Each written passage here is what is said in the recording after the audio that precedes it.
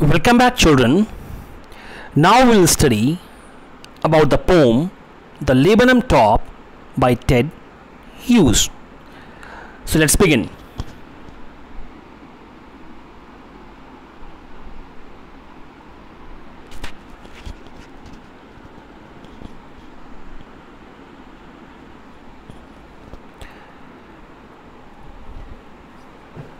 The laburnum top is silent, quite still, in the afternoon yellow September sunlight.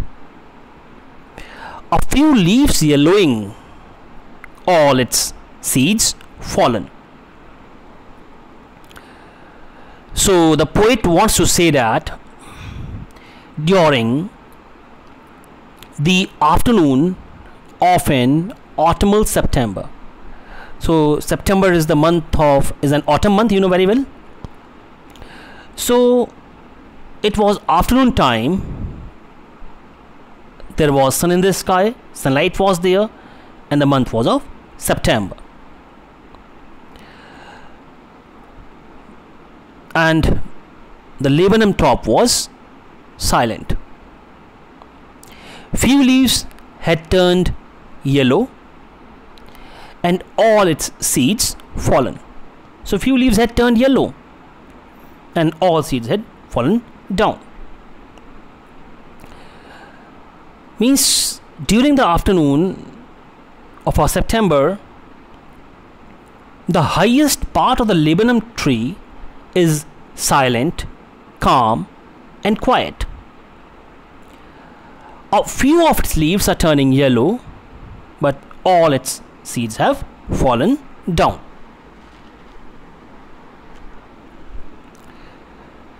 Till the goldfinch comes with a twitching chirp, a suddenness, a startlement at a branch end. Then sleek as a lizard and alert and abrupt, she enters the thickness, and the machine starts up of chitterings and a tremor of wings and trillings. The whole tree trembles and thrills. It is the engine of her family. She stokes it full, then flirts out to a branch end, showing her barred face identity mask.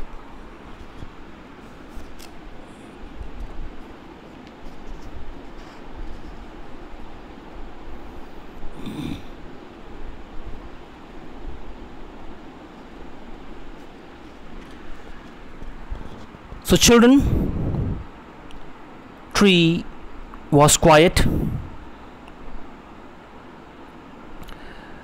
and its top was also quiet. Suddenly a goldfinch comes at a branch end. Its sudden chirping sounds break the silence. Then quite watchfully and smoothly, like a lizard, she suddenly enters the middle part of the tree. She enters the thickness means she enters the middle part of the tree. Then the tree is filled up with a series of short, quick, high-pitched chattering sounds, shaking of wings and repeated short sounds. Means the bird starts its activity. It seems as if a whole machine has started working. The whole tree shakes slightly and feels excited. Thrills means excited. Trembles means shakes. Perhaps the goldfinch has made her nest there and she feeds her young ones. This engine of her family responds to her call, and after stoking it, she moves out in a short time and goes to the branch end where her face remains partly visible. The bars on her face serve as mask for her identity.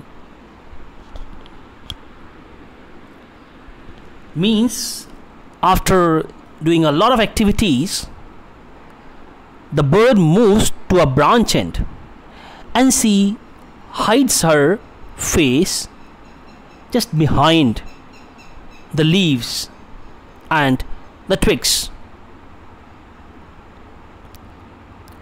So from there, the bird shows her barred face identity mask. And what is the face identity mask? The leaves, the twigs. Then with airy, delicate whistle chirp, whisperings, she launches away towards the infinite. And the laburnum subsides to empty. So the poet says that after doing a lot of activities, then with mysterious and frightening light, pleasant soft sound of whistling and chirping, the bird moves forward towards endless heaven. Endless heaven here signifies the open sky. Once she rises towards God's abode. Abode means home or the infinite. The laburnum tree becomes calmer or quieter, and it seems to be empty.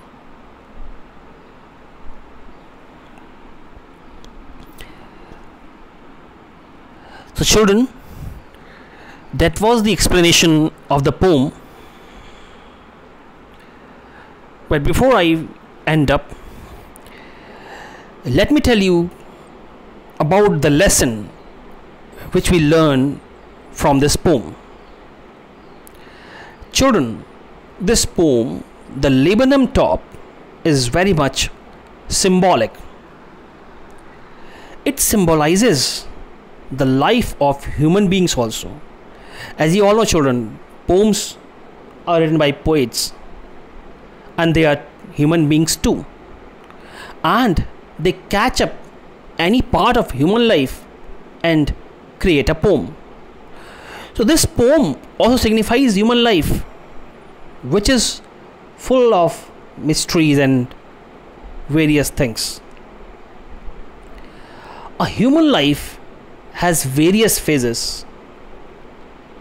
It includes laugh, cry, weep, merriment, enjoy, sadness, and everything. Every other thing the human life has. So like the laburnum tree, the human being experiences happiness and sadness. And these phases of happiness and sadness, they come in an alternate manner. Children, this poem teaches us a very big lesson, that after every happiness there is sadness, and after every sadness there comes happiness.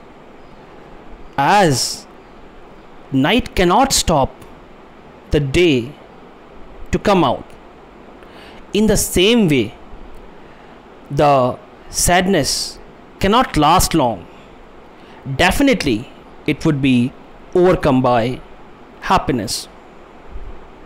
So children, we must learn this lesson of life from this poem, that in tough situations we must not get hopeless, because tough situations are our testing times. As you can see this example of the laburnum tree. First of all, it was quiet, silent, empty. Suddenly it was overcome by chirping of birds, all the activities, and the tree also becomes happy. But again it becomes sad. But it doesn't mean that the bird won't come back again. Definitely it has built its nest over there. It will come back. It means the happiness will come back. So this is the lesson in this poem, and that's all in this poem, children. Thank you.